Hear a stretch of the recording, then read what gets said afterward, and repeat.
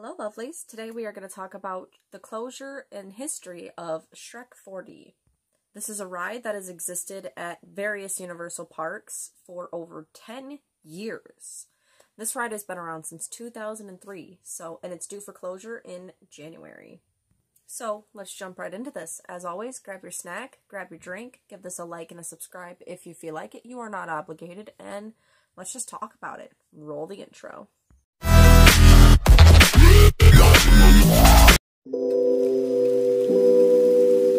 Alright, let's jump right into this. The history of Shrek 4D starts with the success that was Shrek 1 in 2001. With that movie being so huge, they included in the contract that they would have to do a little short film for the release of the ride.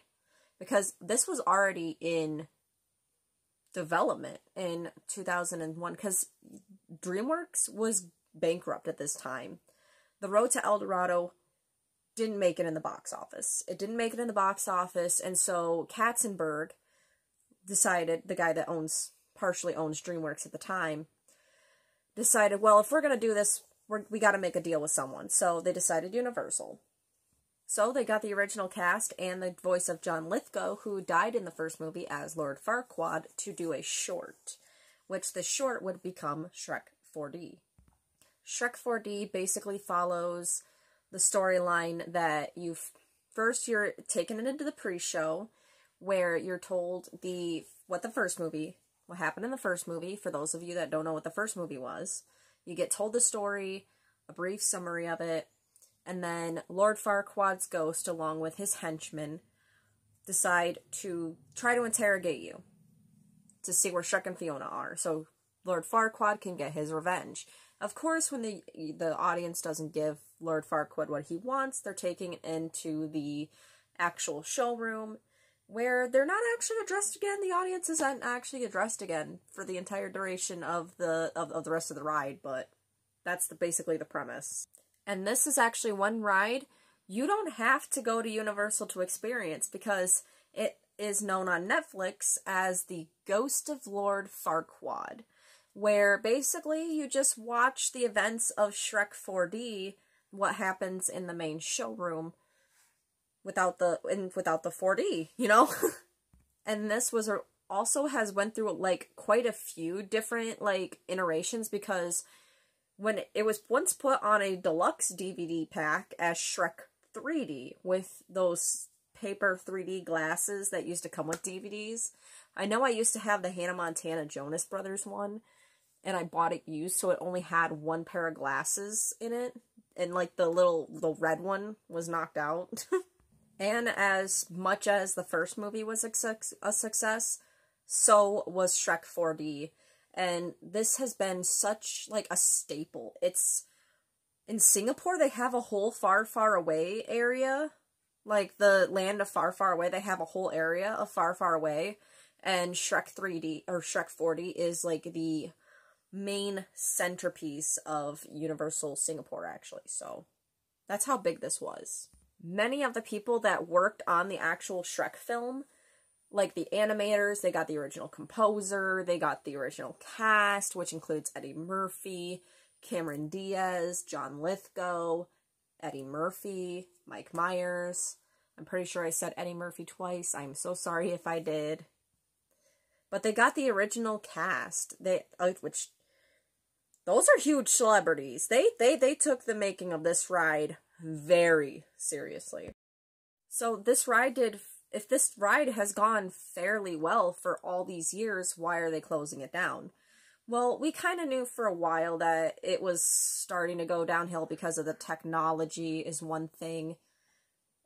I think the one in Hollywood got a refurbishment where they got a donkey animatronic or something, and that couldn't save it, really. They got a donkey animatronic, which tells you nothing about the beginning of the first movie, nothing that happens, which cut the ride substantially in time, so that didn't save it, and so they closed that down, and now it's a Kung Fu Panda / DreamWorks centered ride. And now the one in Orlando is closing. and a few of the other ones. I think it's not the Singapore one. They're keeping the Singapore one as far as I'm aware. But I know a few other ones have closed down, and now this is one of the only 3 to exist are closing, so now there's only going to be 2 that exist in the world. But again, you don't have to really be sad because it's gonna exist on Netflix as the Ghost of Lord Farquaad, so I think what's happening is just that it's existed for so long, and they haven't really done any updates to any of them, and plus, again, it's on Netflix now, so what do people need to go see the movie? Why do people need to go see Shrek 4D when they basically have Shrek 4D at home? And seeing as this ride has kind of existed through a lot of people's childhoods, it is kind of sad that it's closing, but a lot of people think maybe they're going to be making, this is specifically for the Orlando one that is closing now. A lot of people think maybe, that when they close down the showroom, it's going to be, they're going to tear down the stage, and then they're going to build something for the Wizarding World of Harry Potter, which, as a Harry Potter fan myself, I would not be upset at all if they did something else to expand the Wizarding World. I would be excited. I would be happy for that. Yes, I would.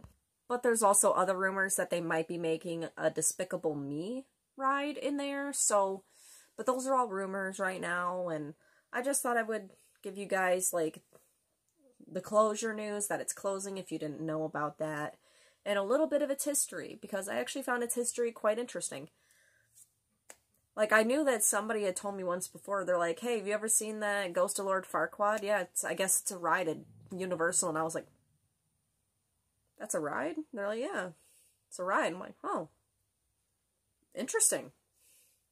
And it was so weird trying to find information on this ride. You know, as long as it's existed, I couldn't really find that many videos about it. Like, I found multiple playthroughs, but, like, I couldn't find really anyone talking about its history, so I had to go, like, look through Google for articles and stuff. I found one video on here about it, but it had most of the information already that I was reading about on, like, Wiki and things like that. So, yeah.